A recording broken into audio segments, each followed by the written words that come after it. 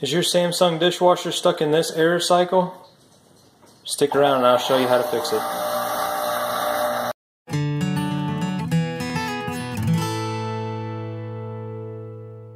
Okay, so the first thing that I've done is turned off the power from the breaker, and then I removed these little clips from underneath the counter, and now I'm going to tip the unit on its side.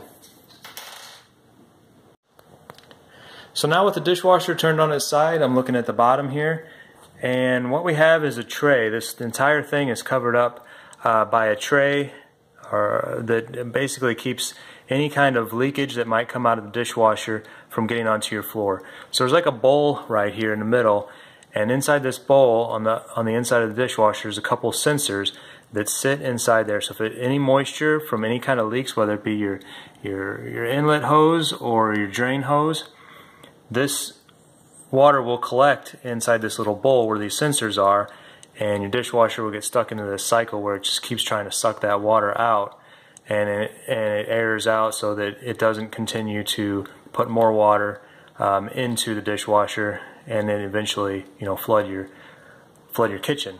Unfortunately, I've had this happen to me a couple times with this dishwasher with a little bit of a leak that I cannot figure out how to fix. It's got a little some leak is coming from either whenever the water's draining out or water's coming in. But as I turned it on its side, I got some water to drain out onto the floor. So I'm going to clean that up. I'm going to take this tray off, which is pretty easy to do. It's just 1 or 2 screws, and we'll see what's inside. Okay, so I removed 1 screw. Now I'm just kind of going around and popping off the tray with these little clips. And what we see inside is this is where the sensor is that detects whether or not there's any water down in this bowl. This is where the water would collect. And I don't know if I can show that very well, but there's some moisture built up down here in this bowl. So I'm not exactly sure where it's coming from on mine. Like I said, I've had to do this a couple of times.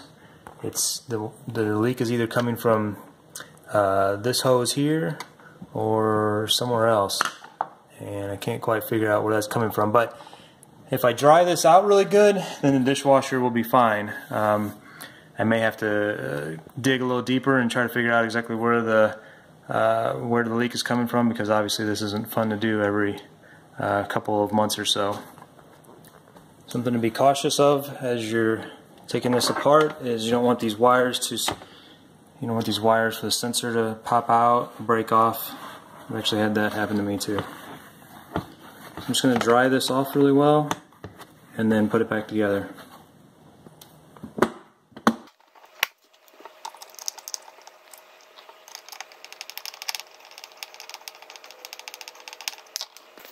Alright, with the dishwasher pushed back in and the power turned back on, the error code is gone. Now we're going to test it out. Back to normal. Just took about 5 minutes to fix. Let me know if you have any questions.